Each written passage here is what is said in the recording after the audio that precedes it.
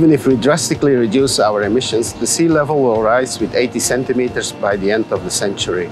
As a result, the coastline and hinterland are vulnerable to flooding during heavy storms. Governments all over the world are taking measures to protect the local communities.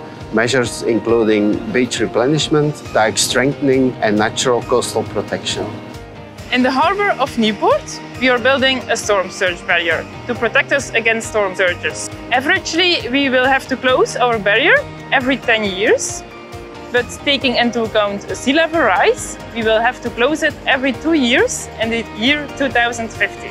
The scale model shows how it works. Our barrier will be a rising sector gate with a span of 38 meters. So the steel barrier rotates around 2 axes anchored in the concrete abutments, and the concrete abutments are connected to the riverside.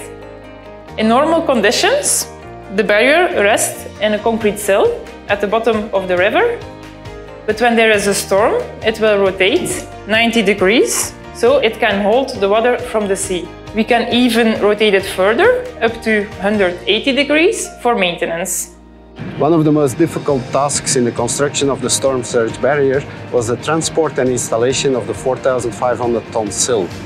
After construction in the port of Antwerp, we submerged the sill in Ostend to reduce the weight. Then, after a short trip overseas to Nieuwpoort, we completed the unprecedented challenge, the installation underwater with a tolerance of only 1 centimeter. Beside the crane vessel carrying the sill, we mobilized teams on both shores and in the sill with a lot of equipment as barges and cranes. A diving team was on standby, and with the help of our survey team, we were able to position the sill exactly firmly tightened between the 2 abutments. In 2024, we will install the steel barrier, and in 2025, the project will be finished and the storm surge barrier will be ready to protect Nieuwpoort and the hinterland.